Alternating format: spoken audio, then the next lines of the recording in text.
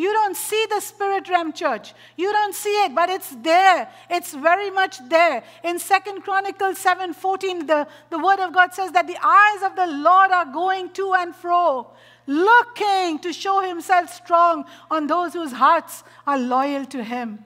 And then we have the counterpart of that in 1 James 5:8.